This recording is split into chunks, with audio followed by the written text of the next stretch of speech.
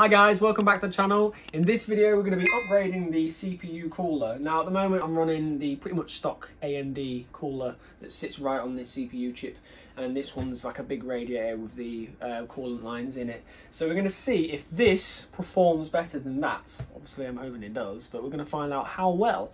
And while I'm at it, I'm actually going to move my GPU up to the next slot just so they can have more airflow, and we're just going to see in this video, doing these couple of things, are they going to cool it, and are we going to get better performance because of it? So I'm going to do benchmarks before and after, and we're going to see how much better performance we get.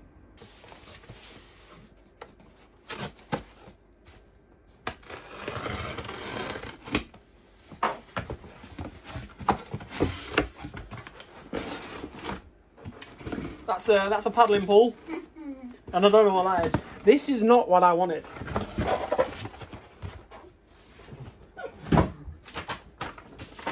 I think this is the one I wanted.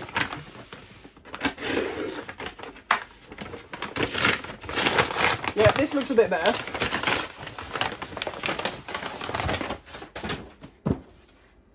There we go. So this is what we're going with. Let's unbox it and see what it looks like.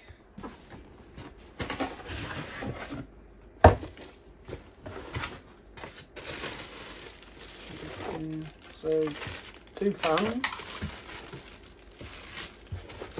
This is quite big, and this has got to fit in there. So hopefully this fits well. Bits and stuff. Yeah, we'll get to that in a minute.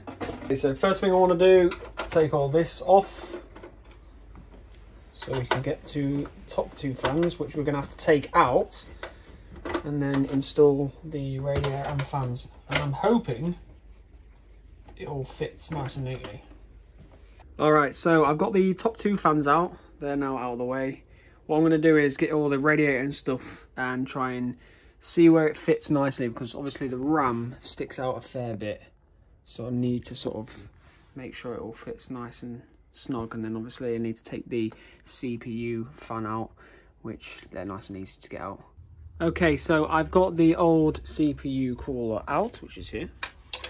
And the new one, I've had to put these different brackets in, and this is honestly the hardest part, because there's a plate that comes behind that you bolt into, and then you've got to do this as well, so you've got to kind of do 2 things with one hand. But anyway, fiddled about with that, got that in. Now I can actually put the cooler on.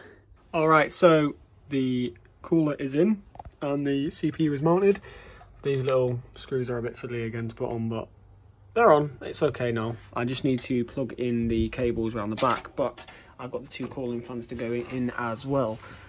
Oh, but I'm going to have them up there, blowing air outwards. And I think that the labels, the air blows that way.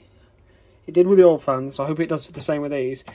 So I'm going to mount them blowing the air out the top, because the ones on the side blow in, and then the hot air is getting sucked and blown out of the top. Well, that's the idea anyway. So I'm going to get them in next, and then get all the wiring and all that stuff wired up. Slight change of plan. I can't put the second fan up there because my RAM sticks too far this way, and the fan would like stick out. It's like here. So I've had to put it on the side. Now, in an ideal world, it would all be in a bigger case, but with my desk, I just don't have the room. So I've put the fan on here with the air blowing outwards. So hopefully cool air goes in, up and out that side. So hopefully that'll be enough to keep it cool. My only other option is maybe to get slightly smaller fan to fit up there, blowing air out the top, which I might look into after I finish this little build. But all I've got to do next is move this GPU up into this next slot here. This is the new look, the GPU high, and hopefully all this extra space, the airflow will be a lot better and it'll keep it a lot cooler. And the CPU is done. Save the best bit till last. All I need to do now is sort out all the wire stuff in the back, but I'll save you guys the boredom of that, and I'll sort that and then get this thing turned on and see how it performs. Alright, so we are up and running, and this thing looks so cool. I didn't realise, but there was like a wire behind the back that was just unplugged, and I thought, I wonder what this is for. Plugged it in, and I'm guessing it's this, because that did not work before. So that's another thing I'm happy about and sorted. And yeah, the coolers, It's all undone, but what I'm going to do is I'm going to try and find some sort of like half radiator to go on there, so it's out of the way of the RAM but it still fits on there, because I feel like I'm not utilising all of the cooler. So I'm going to have a research and get a fan for that, so I can have that for more cooling. So I'm going to do a couple of benchmarks now and test it and see how well it performs.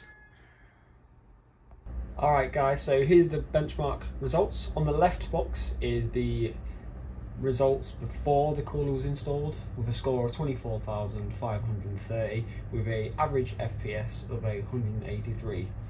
And now with the CPU cooler and the GPU getting moved up with all that added airflow, this score was 25,839, which is a significant increase and an average FPS of 10 more. So for just those little bits, that is quite a big gain. Now, we're going to be moving on to some gameplay. This gameplay here was before I've changed everything, and the FPS from this gameplay to the one after is actually great, loads different. And I've got a bit of an explanation to you guys as to why I think this is. So what I think is what's happening here, I think because of the CPU cooler before, it was actually bottlenecking the performance of the graphics card. So as you can see here, the CPU temperature is sat at 91 degrees, which is quite warm. We don't really want those temperatures to be anywhere near there. AMD say it's quite happy for those temperatures to sit at that, but if we can have them lower, that is a lot better. So 91 degrees for the CPU, and the average FPS here was fluctuating between sort of 70 and 80. Now, with screen recording, it does actually lower your FPS by about 10 on average. So when I wasn't recording, it was sitting more like 90 or 100. So these are the sort of results I was getting before, and what I'll do is I'll load another game up after and show you guys what the results are after this gameplay. Gas is inbound.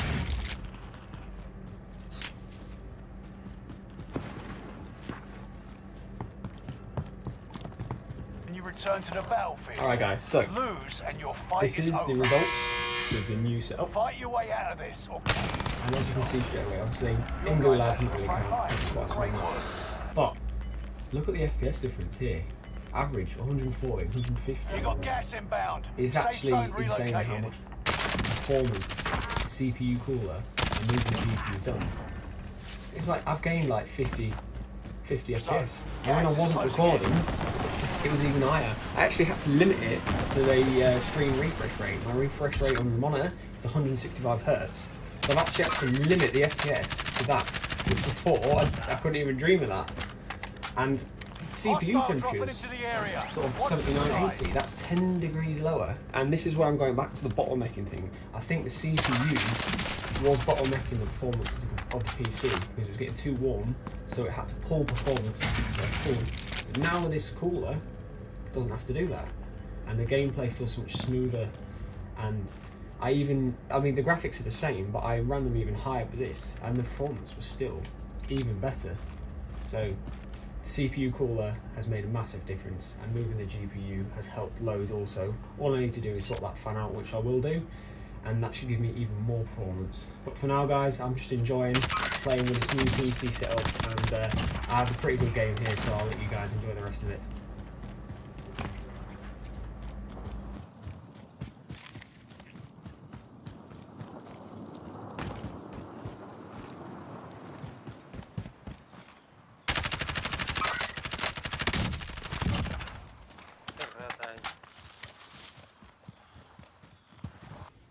Alright guys, so there you have it. Having a decent CPU cooler and moving the CPU up has made quite a bit of difference really, and in the game that you can see the performance is a lot better. So yes, having a decent CPU cooler makes a lot of difference, and just having things in better places also makes a lot of difference. So yes, temperature is a massive thing to think about with these PCs, and it runs a lot better now. One thing I am going to do is get a fan to go on the other side, whether it's a half size one or whatever I do. I'm going to look into that. That's going to be my next little project to sort that out.